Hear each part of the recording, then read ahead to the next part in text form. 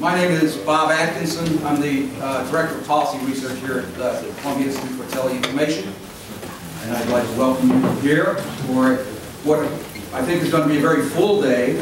So that's one of the reasons I'd like to try to stay on schedule as much as we can so that we can make this long day work smoothly. The Internet Society has graciously decided to stream this program live, so thank you for that, Internet Society. So I'd like to first introduce my colleague and the founder and director of CITI, Noam. Thank you very much. Thank you very much, Bob. Thank you, guests. Thank you, speakers. We're going to have a pretty full house here, but people are trickling in as they wind their way through the traffic on the east side of the United Nations General Assembly. I'd like to thank several people. Jason, wherever he is. Corey, there he is. Raul, wherever he is. Of course, Yves and IDATE, which I will mention later too, but in particular, Bob Atkinson, who has designed this program. Thank you very much, Bob. He's brought us here together. Now, on top of it, Bob's function here will be to be the kind of the enforcer. All right, we have a traffic management issue here too. Good speaker, so much time only. Okay, now. And it is a busy week in period in New York. There's the United Nations General Assembly. There's the Broadband Commission meeting. There's TPRC that was in Washington, was finished yesterday. There's the Clinton Global Initiative. There are women leaders in ICT. There are all kinds of things happening here right now. And so all kinds of rivals and are here together in New York. Obama and Ahmadinejad, Netanyahu and Morsi, Cameron and Hollande, Kim and Kim, just about anybody. And in that spirit, we brought them here together, ECNO and Google, and David Gross and Hamadou Touré. And so we have kind of interesting combinations here, and I hope they will kind of lead to something positive. Now, the city, of course, is crowded. Airports, immigration lines, I heard some horror stories, hotel rooms, traffic, and this program is crowded too, so I will not dwell. Usually I provide a longer introduction and interpretation, but I'm yielding most of my time to distinguished guests here, so just a few words. Over the top, where does the expression come from? I looked it up. It was coined during World War I on the French and Belgian fronts. It describes a process which, to simplify, some out-of-touch, aged commanders ordered brave young men to come out of the trenches, take the offensive, and then almost inevitably get killed by superior defensive fire, and all of this subject to an international regime of rules called the Hague Convention. So, is this then a good metaphor? Is this then a good metaphor? Is this then a good metaphor for audio, video, games, and applications over broadband? We will find out today. Now, some of this has already been discussed in the past. It seems like we're changing the labels, but the discussion often is the same. It was discussed when we talked about VoIP. Voice over IP. And VoIP, in turn, has been discussed for resale of voice over lease channels still before then, and value-added services. Remember, this really goes back to the early 1970s and the FCC's first computer inquiry. For example, 40 years ago, about computer processing over telecom, then about voice, and now about audio and video in particular. So the underlying story is basic. Speeds have gone up and costs have come down. And this makes it possible to provide mass media, such as on an individualized basis, such as music and audio and entertainment video, moving from synchronous broadcast style video to individualized media. This is a huge development. We're only at the very early baby steps, and this will be discussed here today as a business proposition and as a policy issue. It's already been, of course, healthily debated in a number of issues, such as on the level of the balance between infrastructure needs, financial infrastructure needs, services, on top of it, users. Infrastructure is expensive and wants to be paid. Media services are young and want to be left alone to grow. Fundamental economics push towards price deflation, but market power and maybe regulation pull in another direction. That is the debate. And now we add a second layer, a second dimension. Developing countries want to see money from communications. They also want to protect cultural values and media industries. But their own users and the global media companies don't want to pay this indirect tax. And there's still a third layer, which is the balance between self-regulation and national regulation and international regulation. So this is a bit of a three-dimensional chess game. It is challenging conceptually, politically certainly, and operationally. And what is important, it's not the end of the story at all, just as VoIP was not the end of the story. The caravan keeps moving on. Transmission speeds and costs will continue to go, transmission speeds up, costs go down. We've been talking here at CITI for years now about a project and written about it on ultra broadband. And now Google is initiating in Kansas City a gigabit network. And this is not the end. Companies such as NTT and Deutsche Telecom and others have demonstrated technology demonstrations in the terabit range. So what this will be used for? Well, first, and some of you have heard me talk about this before, a widening, more of everything, more TV channels, more foreign channels, more user-generated content, more video on demand. And current OTT over the top is in that category, in the category of widening, more. But there's a second category that is a deepening in the next generation of television, the next generation of video. And this is a project we have started here at CITI. On the content side and on the infrastructure side and in between. This is a video that will combine sound elements in various combinations. Two-way, 3D, 4K, P2P, immersive, virtual and augmented, personalized, avatars, virtual worlds, multiplayer games, and on. This type of video will be a voracious user of bandwidth. And it is coming rapidly. We're collecting here at CITI the elements. It is quite extraordinary. Networks are moving on fiber. Of course, consumer electronics firms are developing the devices, middleware, software people developing content engineering solutions, automatized semantic segmentation, video search tools, personalization tools, participation tools, authoring tools, micropayment mechanisms. And this is coming, and it will have policy dimensions, some old friends in new guises, new combinations, market power, interconnection, access, international arrangements, pricing, network management, privacy, security, consumer protection, children, adults, trade, IPRs, national culture, and on and on. Interoperability in particular becomes the key in such a global, interactive, multilateral television. There are many types of devices, platforms, countries, industries. Just think, for those of you who follow these things, the discussions over 3D compatibility and interoperability, or those of you who have watched this, the problems in issues in mashups and copyrights and financial and constitutional issues, who controls, who can do what to whom and why.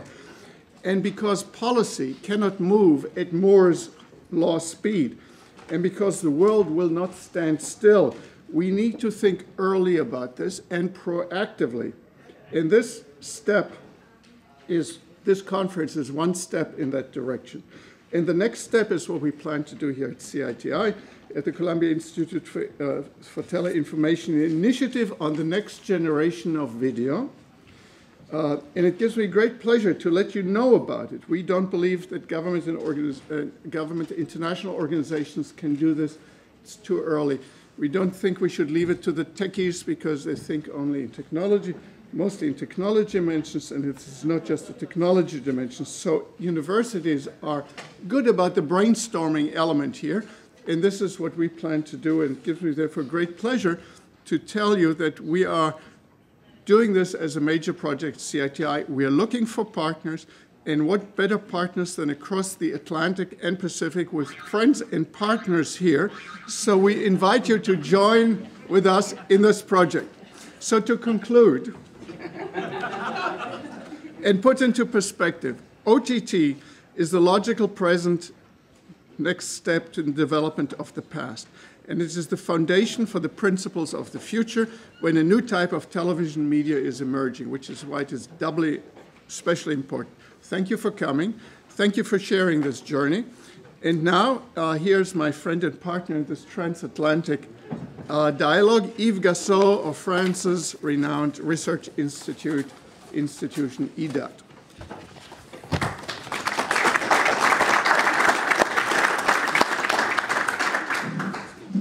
Thank you, Elie. I will be very brief. I have in front of me Bob, and I know that I have to take care about the time and to respect also the distinguished speaker that we have for this day. Thank you, Elie, again for welcoming this transatlantic Telecom dialogue. Every year we are trying to confront, to compare the debate that we have in Europe, but with the hot issue that you can have here in US.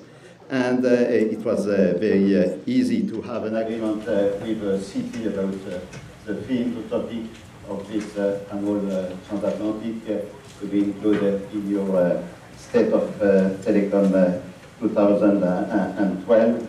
And it was easy, again, to consider that the main issue for the telecommunication industry is, of course, to find a new place in a new business chain that we have now with IP everywhere, and with the natural migration of the application and services towards the over-the-top side.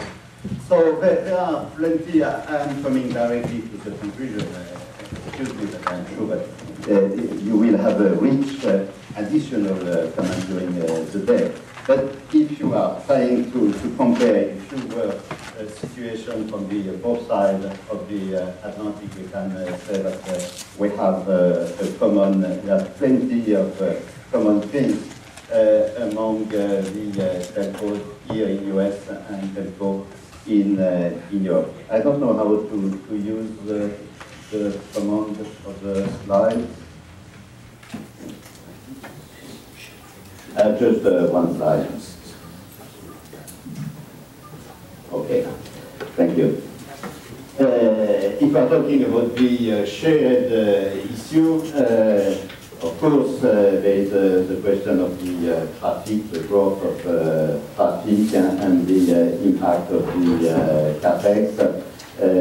We have also all the hot keywords like smart access to not become a dumb pipe, tiered pricing, which is particularly important now in Europe, the debate of net neutrality with paid peering versus free peering, or also investment in the software application to be in situation to offer policy control and real-time charging to your customers.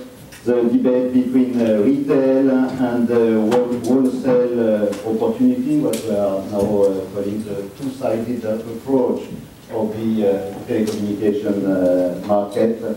And maybe particularly in Europe, the debate about the infrastructure sharing for fixed, but also and particularly for wireless application. The end also potential, and it's easier to say than to do, of the device subsidized. The perspective of machine to machine, but it maybe represents 1% of the telco's revenue. Not bad, with a good margin, but not enough to define what may become a smart access strategy, and the opportunity associated to cloud, big data, and at the end, consolidation. I think that here also you have to discuss all the potential that we have behind these keywords. But there are also plenty of differences, particularly when we are taking into account the specific context in which is the telecom industry in Europe. You have to know that for 2 years now we are in recession, not for wireline, because it's the case for many years, like here in the US, except cable industry. But for wireless industry, for 2 years, we are in recession in Europe. You can compare minus 3% during the last quarter in Europe, year-over-year, and it was 5% here for the wireless leaders. Maybe behind this situation, there is firstly the tough impact of the macroeconomic situation, particularly for a country of the south of Europe. I just give a data regarding the situation in Spain for Telefónica Wireless during the last quarter. We have also a very fragmented industry if we compare with the global market that the United States is representing. We have 27 national markets. In each market, only for wireless, we have at least 3 competitors. And of course, there is an impact in the economy of scale of such a situation. And if we are looking at the next generation access rollout, we can say also that we are lagging behind. It's true for fiber, but it's also true now for LTE, and it's the first time that Europe is lagging behind in terms of mobile generation after the GSM and after the 3G. And beyond that, if you are looking at the global context of Europe, and we don't have only, we have only telecommunications. We have the same situation that we can enjoy here in the US, with Hollywood, with Microsoft, with Amazon, with Apple, Facebook, and Google. So it's harder, and it can explain maybe some positions which are defended by the European telco, and which will be presented during the day. Thank you again, Elie, for this opportunity to organize the Telecom Transatlantic Dialogue. Thank you for your participation. I just finished adding that we will organize a global summit next November in Europe, in Montpellier, during which we will come back on all these issues. Have a very good day. Thank you.